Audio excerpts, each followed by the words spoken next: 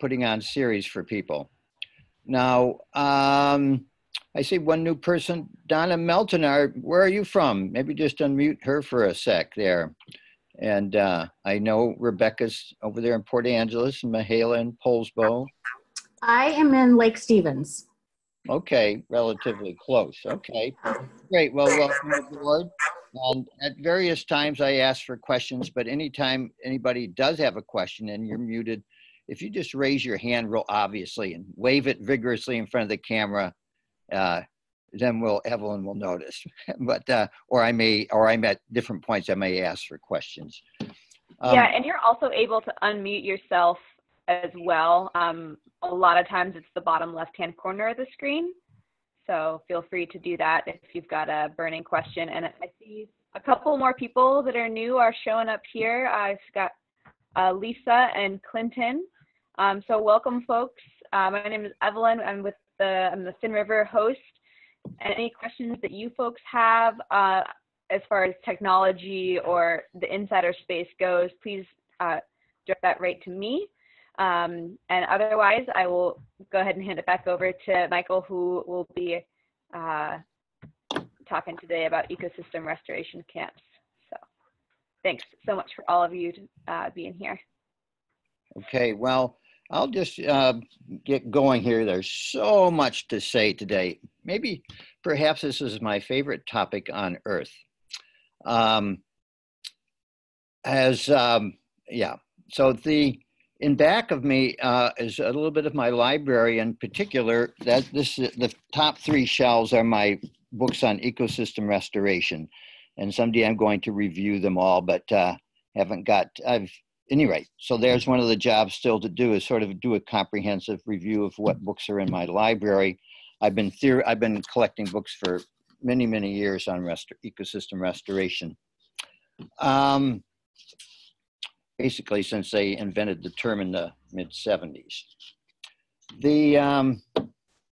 So Michael Pilarski, Friends of the Trees Society. And today I mainly want to give a lot of plugs for the ecosystem restoration camps. This is the ecosystem restoration camps is an international organization, and it was started by, or at least conceived of and really shepherded along by John D. Liu. And many of you probably know who John Liu is, but a Chinese-American filmmaker who has really brought restoration to large-scale ecosystem restoration to the world's attention. So he had the idea of starting some camps where people could get together and do hands-on ecosystem restoration of a particular landscape, a particular piece of property. And so it took him some years of promoting that before the first one happened. And that was about, I guess, maybe 2, 3, maybe even as much as 3 years ago, 2 years ago, 2.5 years ago. The first ecosystem restoration camp was started in the Altiplano of Spain. And it was a degraded an old landscape farmed for centuries and degraded and then pretty much abandoned. There's quite a bit of space in Spain and France of abandoned landscapes, small villages falling into ruin. And in a few of those places, new back to the landers are moving into those decrepit villages and starting to do restoration in their neighborhood. So there's, you might say it's a worldwide movement, but in the case of John Liu's ecosystem restoration camps, it's pretty new. The one in Altiplano ran for well over a year. I don't know the exact timing, but at one point it closed down and then it's recently reopened.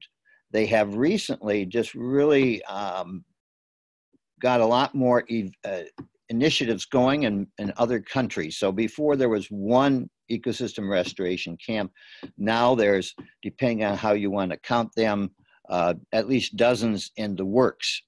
And if you go to their website, ecosystemrestorationcamps.org, you will find their list of where the different camps are and how you can sign up. So it's a volunteer thing. People sign up and go for varying lengths of time. But the goal, I think, is in the initial part of this was that people were going to go there for months at any rate, or a year, or really go there and sink their roots in a bit. Whereas some of the camps are more short term, like people come and go more frequently, maybe just a week or a weekend even, but people come and go. So so at any rate, so this camps it's a growing movement, and this is a particular example of it. And they've recently, they're just about to start their first ecosystem restoration course, ecosystem restoration design course, heavily influenced by permaculture. And I tried to get on board, but I was too late. And so I can't even take the course till January 2021. So you could take a course on this. So other types of ecosystem restoration camps. I've been promoting the idea for years of ecosystem restoration communities, where people actually get titled to a piece of land or a very long-term lease, let's say a 99-year lease or something, so that can be passed on through the generations. And that these people move to a degraded spot in the landscape. I can think of lots of really decrepit ranches in the Western US, for instance, that would be good candidates. And somehow the land is mortgaged, or somehow they get access to the land. They can build their own simple houses. They can grow their own gardens, put in orchards, etc. Raise and at the same time as they're doing this homesteading, they're doing a lot of landscape rehabilitation on the place. So that's part of their job, is to restore that particular degraded landscape. But they get to be a community there and live there happily there ever after, or at least a long term. So 30-year lease, that kind of thing at any rate. So that's a restoration community. In some places it can be purchased and owned. Some places it could be land trust. There's many different possibilities. And I actually lived in communities in the 1980s and 90s, 70s, 80s, 90s. And we did that sort of thing. I remember getting a 520-acre old property. It was, old property, but it was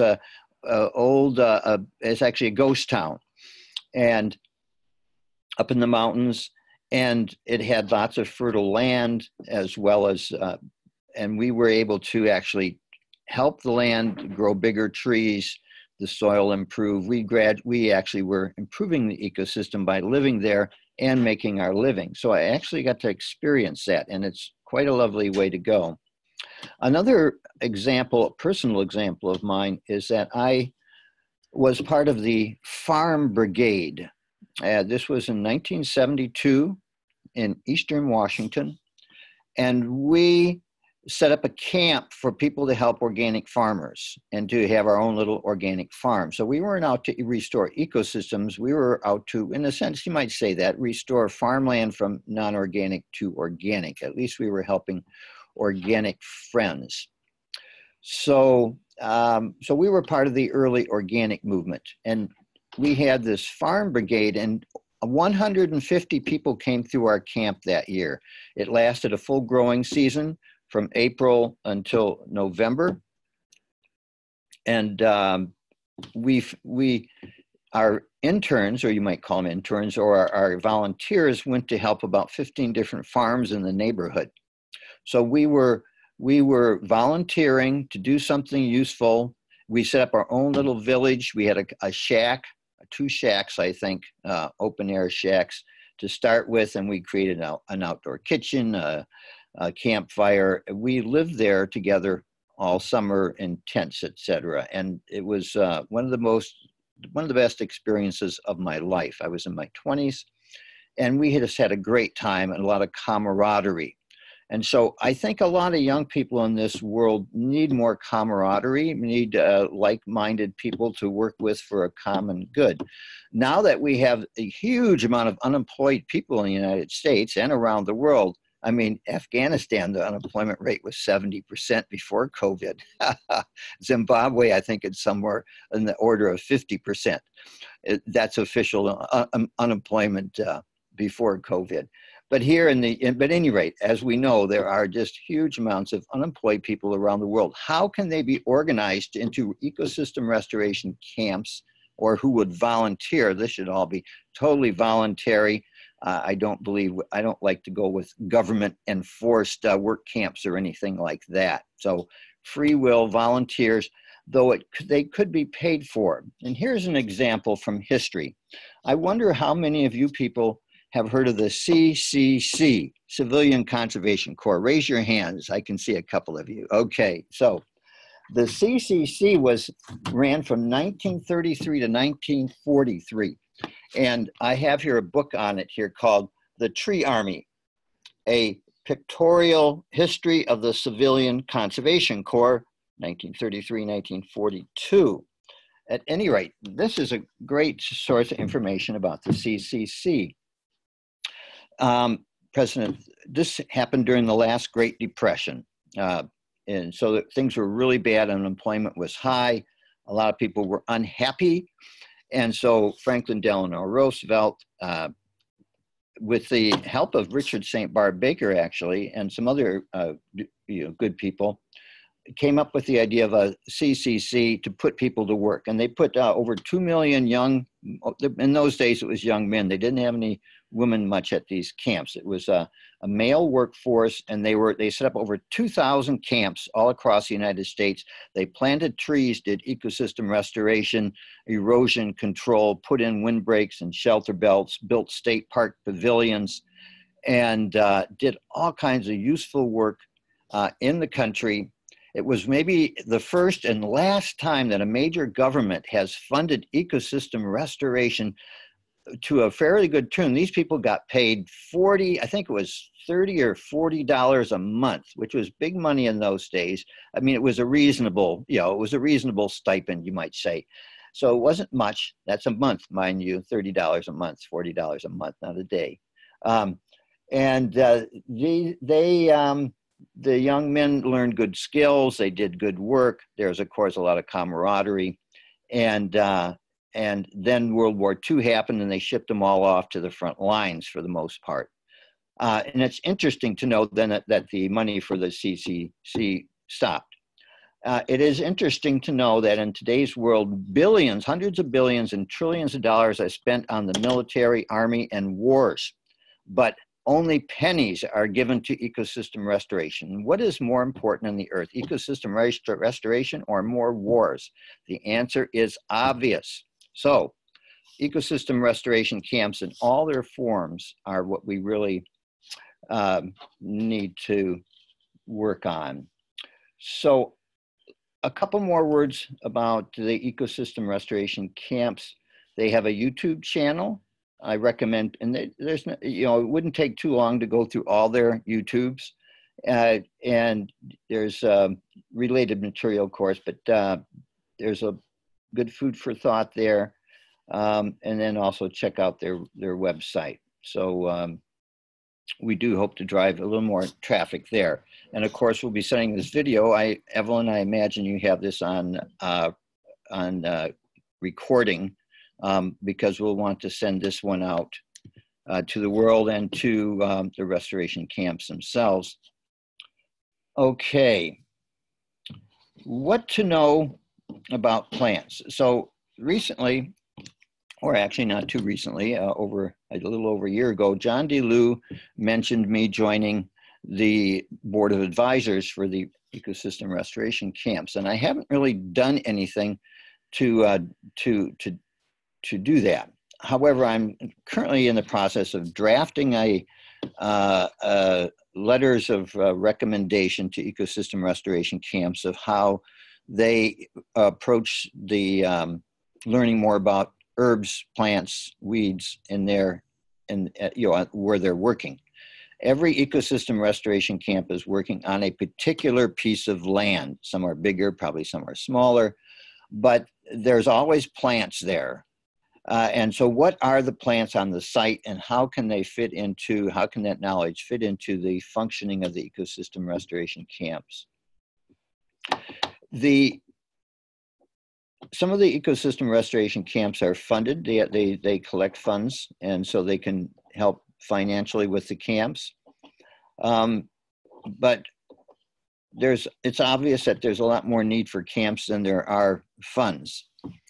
And so we could use, if the camps could be a little more self-reliant and produce some more of their own goods, that's to the benefit of the camp, makes them a little bit more cost-effective, you might say.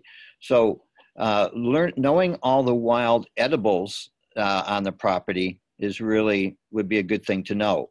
Now, there's a lot of different variation on the wild edibles here. You might have, on the one hand, a common weed that people don't like and they're trying to reduce on the site, and it happens to be edible and actually tastes good. That could become part of the diet. While they're trying to eradicate it, they might as well eat it. So knowing all the wild non-native edibles is good. There may be a bunch of native edibles on site, and there's enough of it that can be harvested. And in which case, in a sustainable harvested. Let's say there's a few bulb plants of some edible bulb left of some native plant, and there's the last ones on the place. Well, obviously, you're not going to eat them. So any use of native plants has to be done in a restorative manner. The goal of the restoration, I'm going to have to jump ahead of here a little bit. The goal of the restoration is to restore the landscape's functions, structure, more of the native species and native fauna, native microorganisms, etc. It's a changing ball game. You never can go back to the past.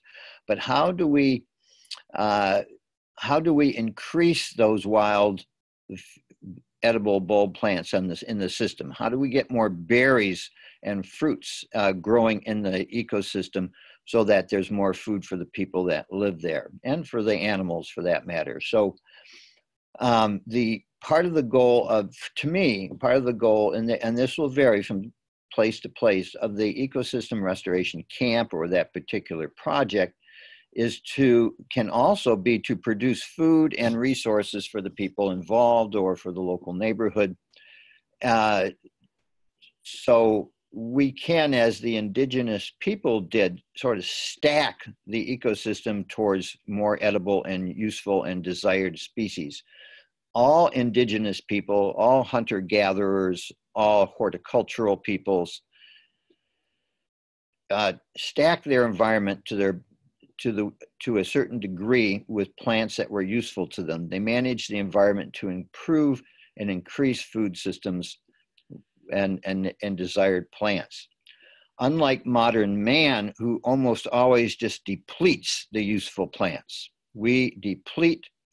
The old way was to increase the useful plants. And so the restoration movement could take a good lead from indigenous peoples and actually get more food in the landscape rather than say as part of the restoration.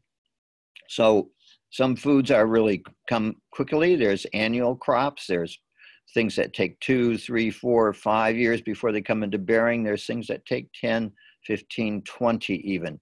So an ecosystem restoration could be incorporating useful and edible plants to help keep the community alive, so to speak, or the project alive, starting from pretty much from day one.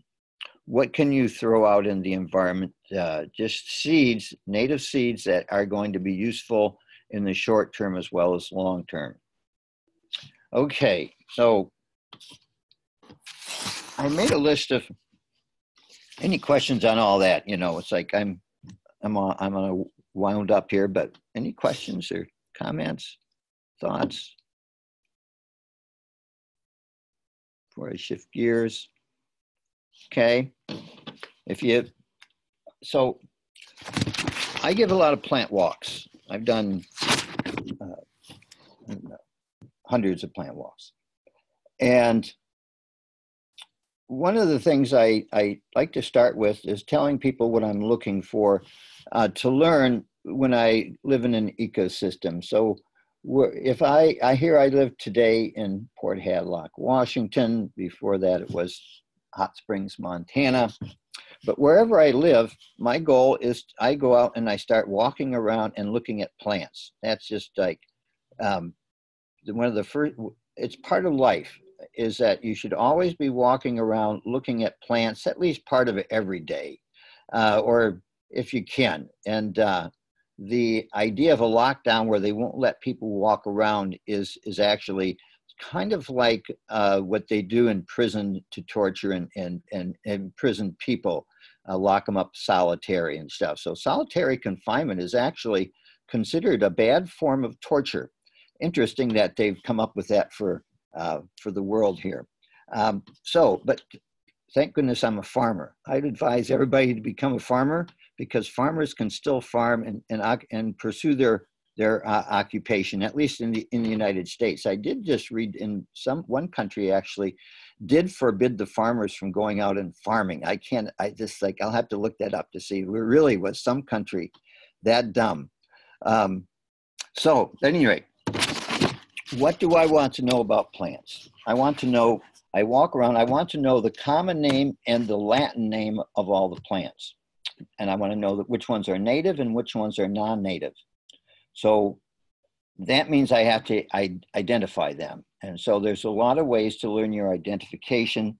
And one of my main ones has been buying field guides, plant field guides for the area I live.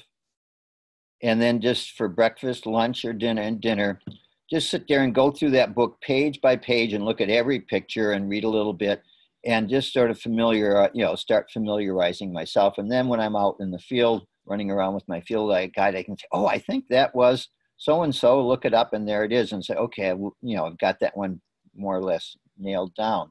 So it's a gradual process. Going on plant walks is one of the very, very best ways to learn about plants. So I'm going to advise all ecosystem restoration camps is that they have frequent plant walks, and there can be two kinds. And here's how to do. There's several different kinds, but here's one I think that any camp can do, whether they have much expertise in the group or not. Everybody in the camp goes out for an hour or maybe 2 hours, even maybe 1 hour is pretty good. And they walk around and they try to find 10 plants that they know, wild plants, and 10 plants that they don't know. And bring back a little sample, a leaf, a twig, a flower, a little something of it. If it's just a tiny little plant and there's only one, well, maybe you can't take that leaf or something. But for most things, we can take a tiny sample, and you bring that back to the group. And everybody shows everybody their 10 and their 10, if they got that many. And they say, these are the 10 I know, and here's their names. And then they say, here are the ones I don't know. Does anybody know these? And then somebody else in the group will know some of them. And so by the time they've all gone around, they have all reinforced each other's knowledge a lot. They will have much more of a common understanding of what's out there. They'll have surveyed the flora to a certain extent. So that's a great learning exercise for an ecosystem restoration camp. Everybody's on the same foot. Nobody's the expert. It's just everybody goes out and does this. This is probably better in the early stages, of course, of a camp rather than a half a year in. The other thing the camps can do is bring in outside experts, such as myself or local indigenous people or traditional elders or local native plant people that really know a lot about the plants in that area, come to the camp and give a plant walk. Pay them a little bit or offer them something or maybe some work trade. But a lot of people would be willing and happy to give a free plant walk for a ecosystem restoration camp. So you could certainly start out by, it depends who it is. If you're asking an indigenous elder in your area, it is appropriate to offer them a gift and not just assume that, oh yeah, they're just going to come for free. So we do want to honor people, especially indigenous people. A lot of regular people are like myself are quite happy to just donate a plant walk. So, okay. So some of the other things I want to know.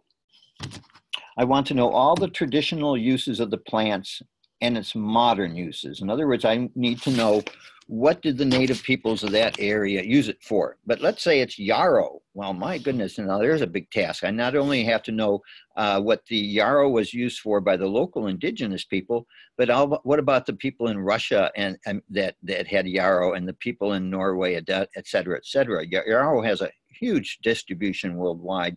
And so in a sense, you'd have to know the ethnobotany of every people, in a sense, to really say you knew all the traditional uses. But you can certainly get most of what you need from studying one or two of the indigenous people. But, you know, starting with your own is best. So I would recommend that every ecosystem restoration camp identify the best, or, you know, the best as far as they can tell, ethnobotany books for their area. What were the tribes in their area? For instance, when I lived in Montana, I was on the territory of the Salish and Kootenai tribes, for instance. And so studying their ethnobotany was really great. I could also study the Blackfoot and the Columbia Basin, et cetera, because they're close. But nothing would have been as good as studying the ethnobotany of the Salish Kootenai tribes. And now that I'm here in Northeast Olympic Peninsula, I'm studying the ethnobotany of the Sklallam tribes. So here's a publication I can turn you on to. It's called the Ethnobotany and Ethnoecology Resource Guide. I'm the author, along with a friend. And this is an international guide to ethnobotany and ethnoecology. It's heavy, of course, on North America and the Pacific Northwest, but we have sections for around the world. So that is just a guide that can help lead you to other guides. And of course, it's a vast world, the world of ethnobotany today. But there'll probably be an ethnobotany for your area somewhere. So each camp can identify those books. Those would be great to have in the camp library. Also, I mentioned field guides earlier. I recommend that all ecosystem restoration camps get some of the best local field guides, plant field guides for their area. That includes weeds as well as native plants. And so they have those field guides in their library for people to research. So modern uses, of course, you have to know what we're using in modern pharmacopoeia, herbal medicines. There's a lot of knowledge in the old books and the ethnobotanies, but there's a lot of knowledge in more recent books as well. So we have to study what's going on in the world today. There's a lot of new uses for plants that weren't traditional. For each plant that you're utilizing, when is the optimum time to harvest it? That's a big question for me in my herbal wildcrafting trade. I need to know, when is the best time to harvest that medicine? Is it before flowering, during flowering, or what is the time? And then how do I process it? And Lisa, I don't know if you just heard, but I just mentioned the Sklallam tribe. I don't know, you maybe came in slightly there. But so the optimum time of harvesting, and then how do you process it? I was happy to be with some of the Sklallam tribe when they were doing some cedar bark collecting, and I just learned a teeny bit about how they collected and processed the cedar bark, and that was just such a pleasure and an honor to be able to do that. So how to process it is really important. I also want to know, as I'm observing, which flowers are fragrant, which ones are visited by what kind of pollinators, what feeds the honeybees. I'm also wanting to know their role in the ecosystem via the insects. I want to know also what eats it. Are there critters that eat it? Things that it repels? What is its role in the ecosystem? Is it a ground cover? Is it habitat? So I want to know its ecological role, as well as what it's good for humans. What's its role in the whole ecosystem? What part does it play in that web of life? Because every ecosystem is a community, a web of life. And the more diversity in that community, the more stable and resilient it is. And the more simple it becomes, the less resilient it is. And so the the goal of a ecosystem restoration camp is to increase biodiversity. Mainly we do that through plants. We can also bring in microorganisms, fungi, arthropods, etc. But mainly it's where you bring in the plants and they create the conditions for the other life forms. I also want to know how to collect the seeds of all the plants, at least the ones I would want to collect the seeds from. I don't know them all, but I have collected a lot of seeds over the years. And so I need to know how to collect it. When is the right time to collect that seed? Some are ripe for only like a couple of days and then they're gone. Other things hang on for months. So you have to know when to collect it and then how to clean it out and then how to propagate those seeds or propagate the plants. And as an ecosystem restoration person, plant propagation is one of the main fields of study. You have to know how to propagate the plants and then, of course, how to establish them.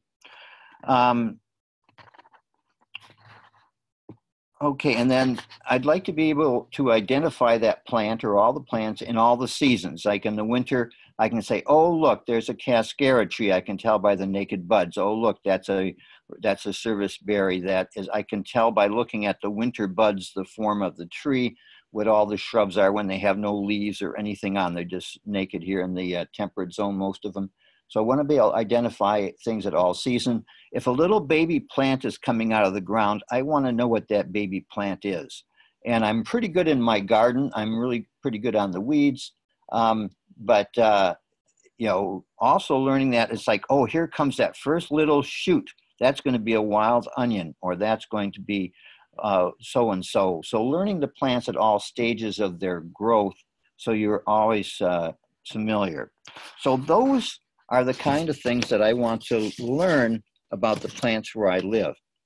And the more you study, the more you learn. So this is a lifelong quest.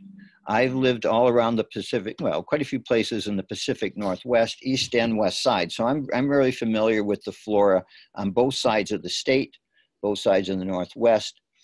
And that makes me a useful plant walk person in this whole area. I once did a useful plant walk in Hawaii, on Kauai, and I was like, oh my gosh, trepidatious.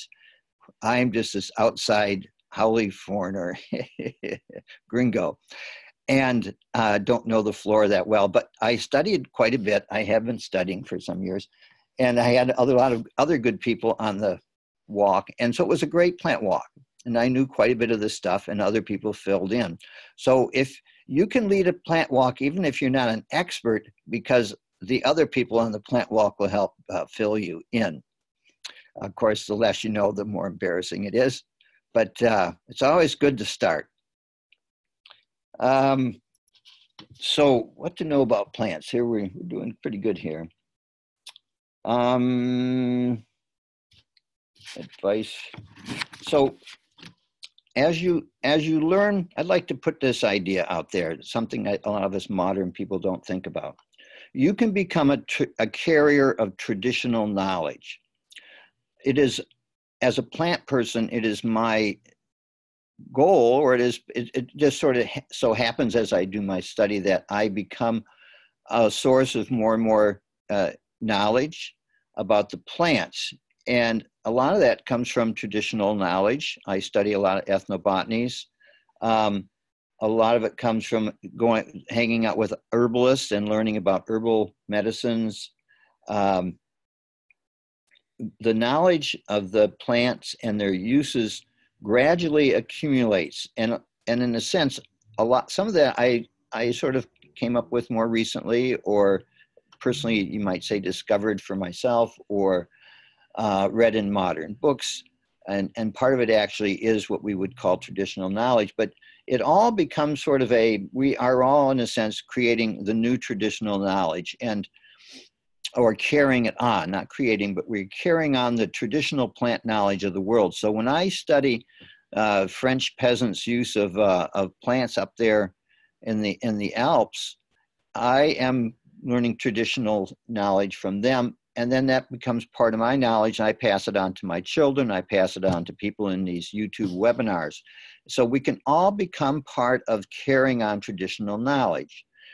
even whether you're a traditional indigenous person or not. Of course, they have perhaps hopefully the opportunity to learn from their elders, and that keeping that traditional knowledge alive, and also, in a sense, recreating it, and also talking to the ancestors, because ancestors are still around to help give us that information as well. So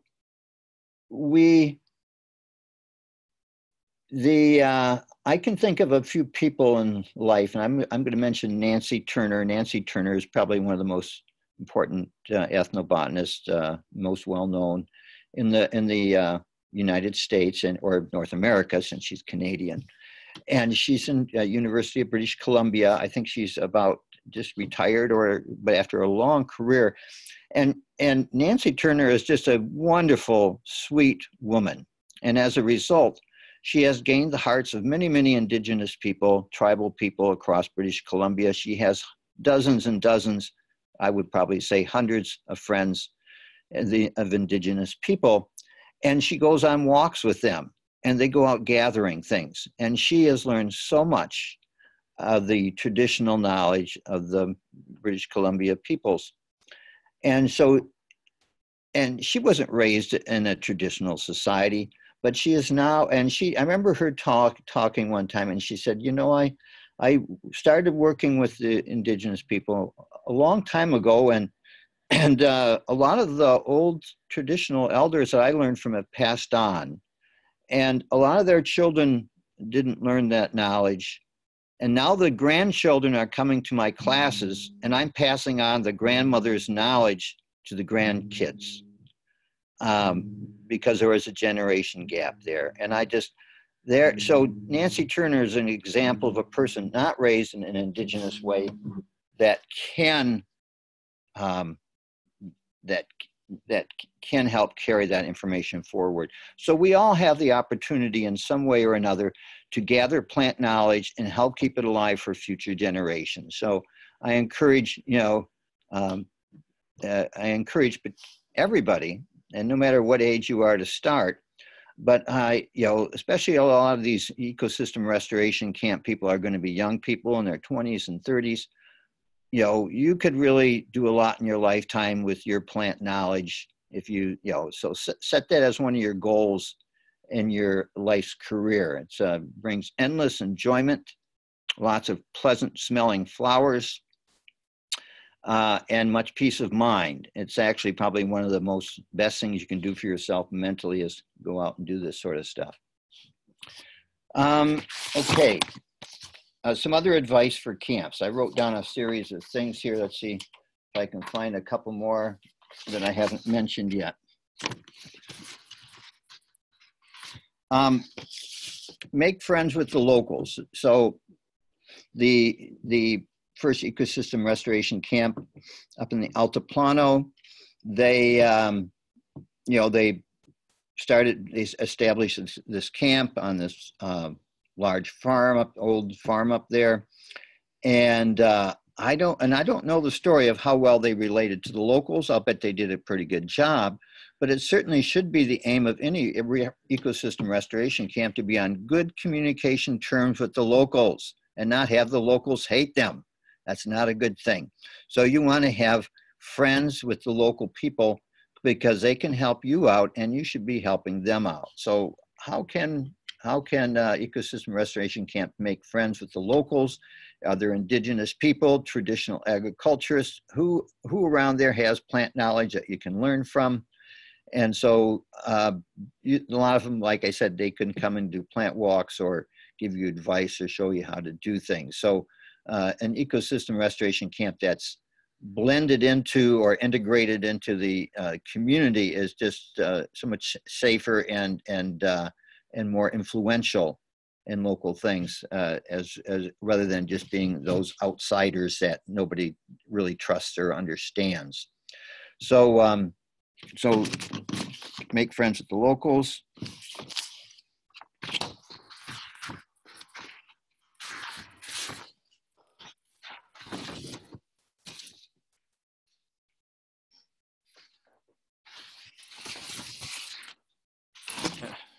Okay, looking through the notes here, I have I know there's another part of the list here somewhere.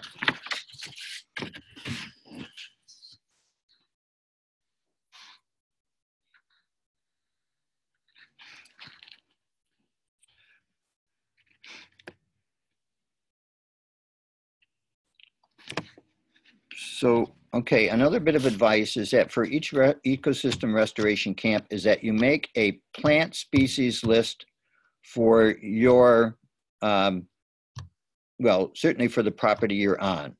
Every plant that is observed there, whether anybody knows it or not, is made reference to. When I go on a plant walk, I guarantee to people that I will give them the names of every single plant that we see. And it just so happens that I will know most of the names, but if I don't have a name for it, I make one up. That way I can say that I gave them the name. So if you find a plant and you don't know what it is, give it a name, a descriptive name or a fun name. And then eventually you'll learn what that plant is, and then you'll have that. So keep a list of all the plants that are on a piece of property, especially if the ecosystem, if the camp is on a small property. Well, or even if it's on a larger property, it's also good to make note of the plant species that are found in the area around it. You might say, wow, they had the best stand of this native wildflower that I've ever seen, you know, in the area, and there is none on our property.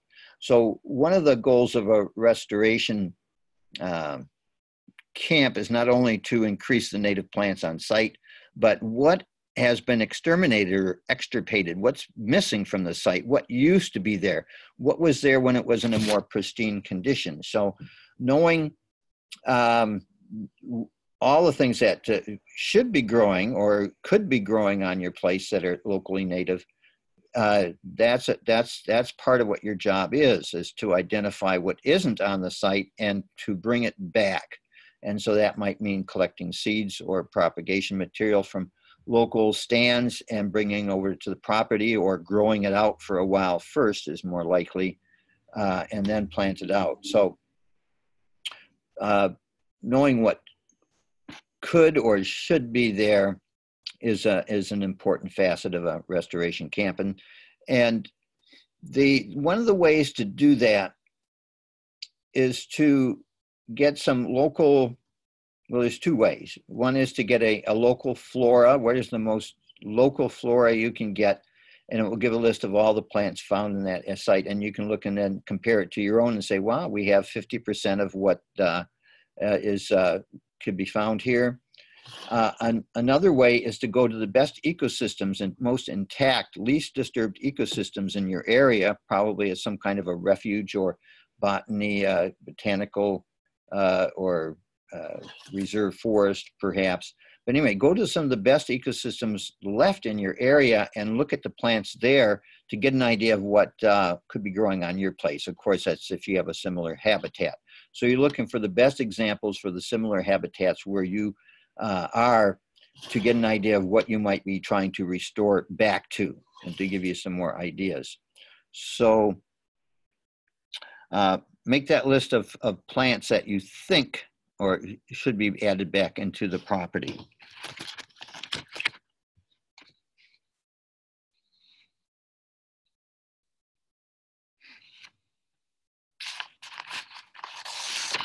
Okay, well, that was quick. I've actually pretty much covered most of what I wanted to cover here. And we still have 15 minutes, my gosh. Maybe we could get a couple questions or get a conversation going from anybody there that thinks of anything. Lisa, for instance, or any of the rest of you want to go into something a little deeper, or?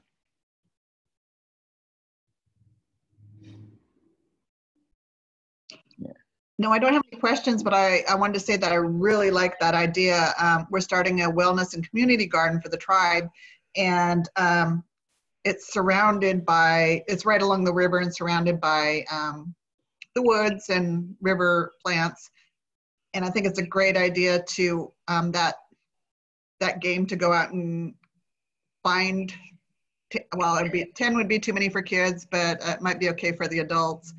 and then bring back 10 you know and 10 you don't know. I really like that. So I'll be using that. I'll be taking that idea. Okay. Yeah, I do that a lot with my classes. So, and Lisa, I did stop by this year and looked at the garden at the Jamestown Slalom site there. And I was like, and I looked at it last summer too. And this is an aside, folks, but I work with Lisa helping put in a traditional plants garden at their place. And they didn't do very well for the most part. And I realized later when I went back is that the fertilization was just not right. I mean, they really needed more fertilizer, and I never got around to giving it to them. And the same thing goes this year. So maybe, and I do have a few more native plants I could bring too. Maybe we should get together? Is that still ongoing? Yeah, it is, but it is a bad area. So I'm moving to a different area. I'm gonna try something else. In fact, I went and rescued some of the onions seemed to be doing good. The nodding, or it was either the nodding or the hooker. I'm not sure. So I did take one of those for a future. I'll plant it somewhere else. We're getting a new building too, but yeah, nothing is doing well there. So I assume that it's just not. It's the soil that they brought in. They brought in this soil. They called it soil. It looked kind of like soil. Yeah, it's pretty bad. Pretty bad. So I do have some Pacific crab apples for you at least, and some Douglas and some black hawthorn if you'd like them. I could bring them by. Well, since we talked, I also started a berry farm, and I have the hawthorn and what was the other thing? The Douglas what? Douglas hawthorn and Pacific crab apple. Oh, that's the little native crab apples? Yep. Okay. Got to have that. We had quite a few. They were from the conservation district, so I'm just waiting to see how many survive. That's where mine are from. So we better not take up webinar time too much. Sorry. But it's okay, Lisa. I just wanted to go into that a little bit, but we better back out of there. But it's nice that you're helping carry on the the Jamestown Sklalom's tribal heritage there. So that's great. Yeah, sorry everyone, I didn't mean to get carried away there. Okay, well, I'm glad that you're still paying attention, and I'll look forward to more later. So anything else pop up for anyway? Mahela. So can you hear me? Yeah. Okay, great. So you may have mentioned this when I was out, but would you wait for the pollinators to come back, or would you provide pollinators or the animals? For the most part, they just they have to do something for them to eat. So first you have to create the new food source, and then they can come. To bring them before you bring much of the food source has to build up. So for the most part, here's an example from the Philippines, which I think is a really good example for the ecosystem restoration camps. There's a huge amount of degraded land in the Philippines. They basically cut down almost all of their forests, and they were magnificent forests. Some of the best forests on the planet. And they cut them almost all down during the 1900s. And a lot of it was overtaken by these giant grasses, and the soil became leached out, and just really a poor situation. So they came up with something called rainforestation farming. And what they did is they helped local farmers to, I imagine they gave them plants, I'm not quite sure the whole scenario, but they helped them get going with putting in food plants as well as native rainforest plants. So they were mixing non-native food plants and native food plants and native rainforest species. And as a result, and they were very successful at these, and they ended up with lots of food for the little farmers. These were small scale people, 2.5, 5 acres, 10 acres, very small plots. And they were able to feed their families, get some income. It was working out really well. And at the same time, all these native There's non-native plants create structure and habitat and pollinators and all that good stuff too in the system. But these new rainforests with partially native and partially non-native, all of a sudden, animals and birds and insects and bats and reptiles and amphibians started showing up on the sites, and people didn't know where they came from. They were cut off from miles and miles of other habitat. And all of a sudden, the species that lived there came back on their own. And so that's what, and same with the pollinator question there, that if you create the structure that has the food and the habitat, et cetera, then they can come back. And for the most part, they will come back on their own. You don't need to import them. You might have to in some, I mean, it probably wouldn't hurt in some cases, but a lot of it happens naturally.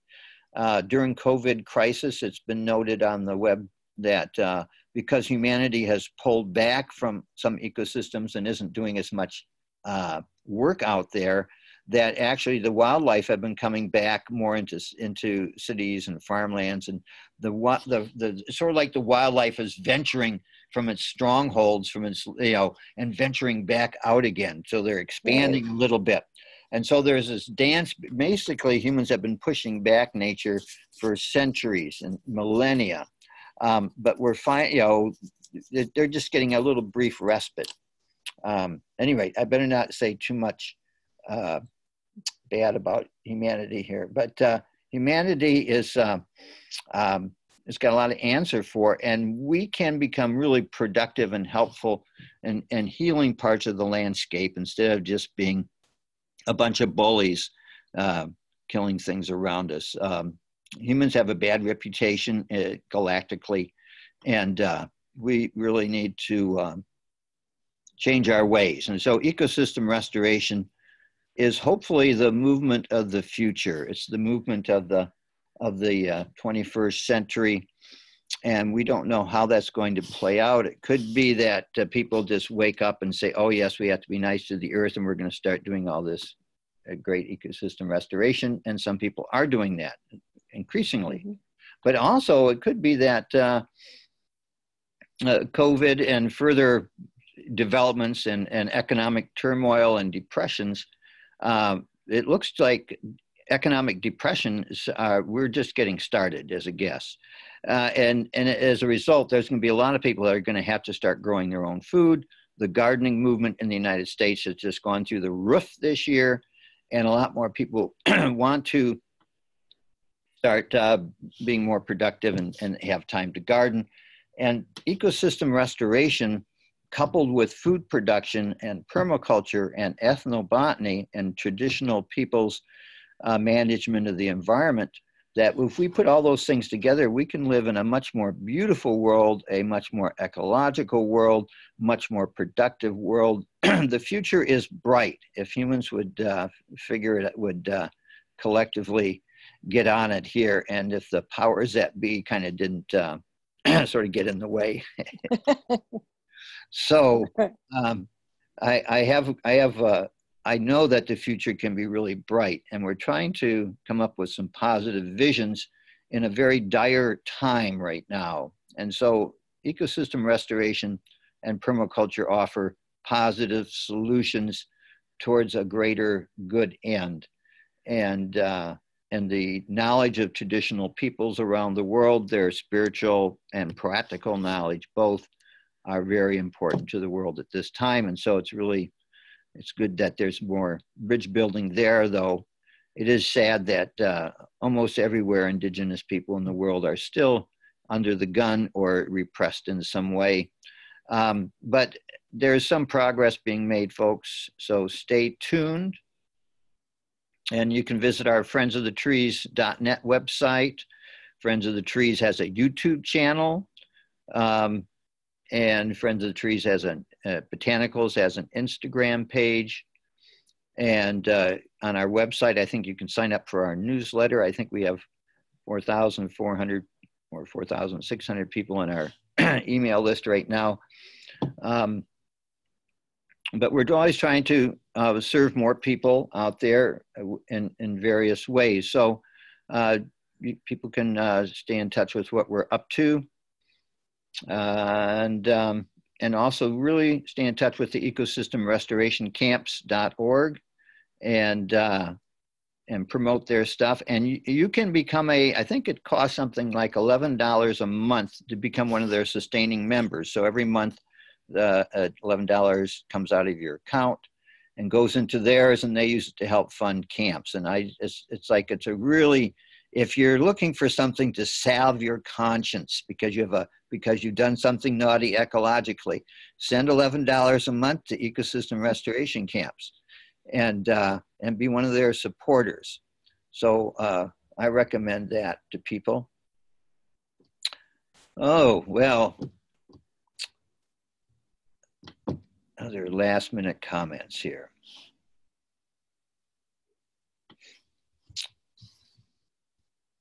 I'm going to try to write up some of today's talk and put it on my website too. So you might be able to find that there. There's a lot of information on my website if you scurry around. I just realized that I have this great long gardening piece on gardening and feeding yourself in hard times, gardening in hard times. And looks like they're coming, folks. So I'm going to dust that article off and put it up front and center. It's called Feeding People in Hard Times. Feeding People in Hard Times. So we'll put that up there. Okay, so I think that's